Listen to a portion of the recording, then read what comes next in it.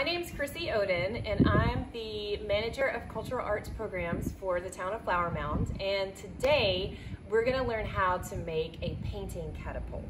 So the first thing I'm gonna do is walk through the materials with you. We had a kit that you could purchase that contains all the materials that you need for the project, or you're welcome to go buy them on your own. So like I said, I'm gonna walk through each material that you need, and then we'll do some examples of catapulting some paint onto paper. So the first thing that you'll get is some 1/2 inch PVC pipe. You'll need one 14-inch piece, two 9-inch pieces, 7 6-inch pieces, two 3-inch, two 2.5-inch. You'll need 5 T's and 6 elbows, and it's important to remember that these are not threaded, so don't get the threaded ones. You also have a male coupler and a 90-degree angle. So these are all the PVC materials you'll need. You'll also need some pom-poms, some acrylic paint, some heavy-duty rubber bands, and some duct tape. Additionally, this is not in the kit, but if you want, you can get some PVC glue to glue your catapult together so it won't slip. But for this, we're gonna use duct tape. All right, so let's get started. The first thing you're gonna do is take your angler and your coupler and put them together like this. So this part will be where you hold the paint that's gonna fling onto the paper. Next, you're gonna take your 14-inch piece and attach it like so. So now you have your arm. Next, you're going to take one of your T's and attach it to the bottom like this. And then you will take, let me see, one of your 2.5-inch pieces and another 2.5-inch piece. So this will be your swing arm. This is the part that is gonna fling the paint onto the paper.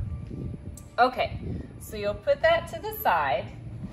Next, you're gonna take your 2 9-inch pieces.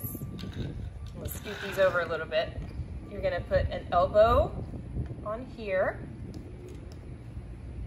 and you're going to put an elbow on this one, and then take one of your 6-inch pieces and attach it like this. Ugh.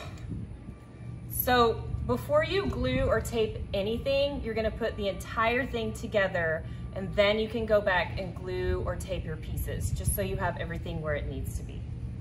All right, next you're gonna take a T and attach it to that end. The same on the other side. And then a 6-inch piece, a 6-inch piece. And when you get this all together, you can go back and maybe lightly hammer the pieces in so they don't move.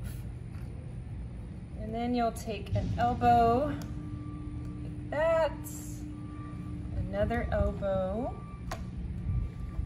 and another 6-inch piece, and you will attach it like so. Kind of finagle it a little bit. All right, so now your 3-inch pieces will go here and here. We'll take another T, here and here, and now this is where your arm will go. So you'll put it through here and slide it in just like that. So it's important to remember, I gotta squeeze it, this part is the part that you'll need to move, so don't glue or tape these areas right here. Whenever you go back to glue or tape, be sure and not do that. Also, if the pipe is a little tight inside this portion, you can sand it down a little bit so it moves a little more freely. Just kind of got to play around with it to see what works. All right, and then finally, we're gonna take another 6-inch piece and another 6-inch piece, an elbow, and then voila! You have created a catapult. So the thing that's going to give this, the part where it'll spring back up, are some heavy-duty rubber bands. So what you'll do, I'll show you how to put one on right now. This part takes a little bit of time, so I'll let you do this on your own, but you'll have to take this out, wrap the rubber band through like that. So the more that you put on here, the tighter it will be, and the stronger your catapult will be, the farther your paint will go.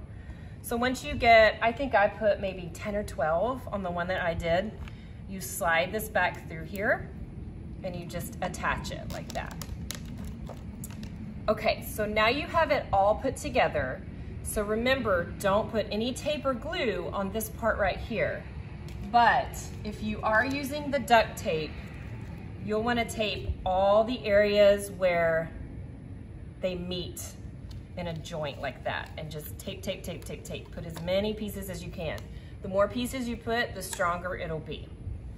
Okay, so now we have one put together and you know how to create it.